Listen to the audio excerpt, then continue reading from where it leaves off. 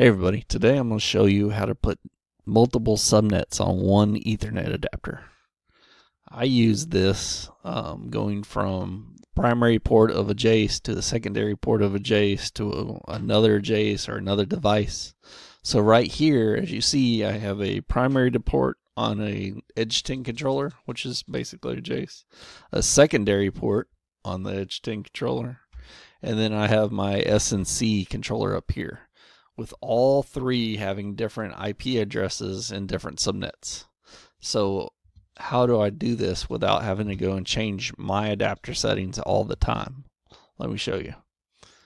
So I'm using a Windows 11 here. It might be different if you have Windows 10, but on Windows 11, if you open up your control panel and go to Network and Internet, go to the Network and Sharing Center. Then on the left-hand side, change adapter settings. I'm using my TP-Link USB Ethernet adapter here for this, so I'm going to double-click here. I'm going to go to Properties, and my Internet Protocol 4, I'm going to double-click on there. I'm going to set my first address up. So my first address is going to be 192.168.110.100. Okay, 255.255.255 network. I'm in advanced. I see that it has this address in there with the subnet, so I'm going to add a different one. And the different one is going to be a 10.10.10.100. Okay, and I'm going to make this a Class C address, which is 255.255.255. Add. I'm going to add one more, and it's going to be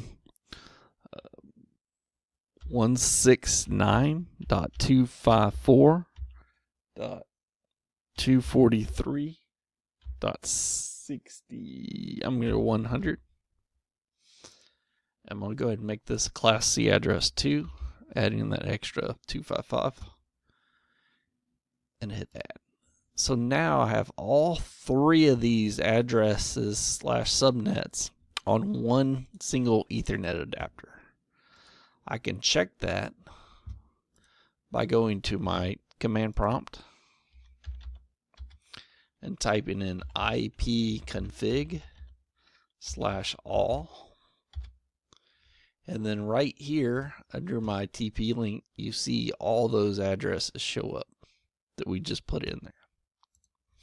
Now for a real world test, I'm going to go to my workbench here, and you see it's 192.168.110.90. I'm going to go ahead and double click on that and log in. Oops. You see that I logged in here to that station plugged into my primary port. I can go down to config, services, drivers, so I can see my backnet network here.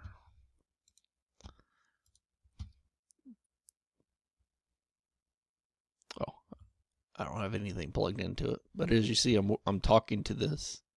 So now let me switch over to the secondary port.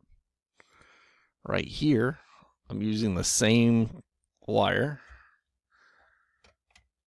And now I'm in my secondary port that obviously has a different IP address. So as you see, I lost this one. My secondary port is 10.10.10.10. So if I come over here and open the station and go to 10.10.10.10, I can open it.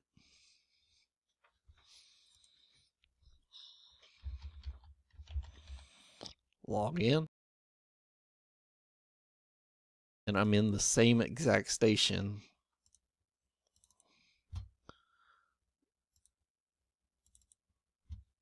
without changing IP settings down here. And one more thing I have is this SNC controller. So let me switch the wire over to that guy.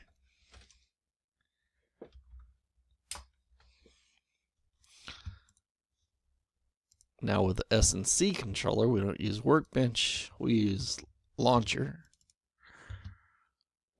So I already have this controller right here, so I'm going to launch it.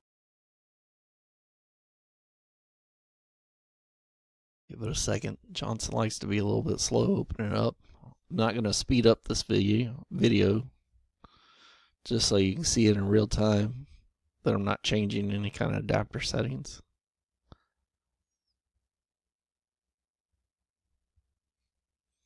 There we go. I'm use my auto login. And as you see, I'm logged in. This is my SNC. Y values, obviously, it's popping up my alarms. That's how you change your adapter settings to have multiple IP addresses on it. That way you can just keep plugging in and not having to change it every time. Thanks for watching.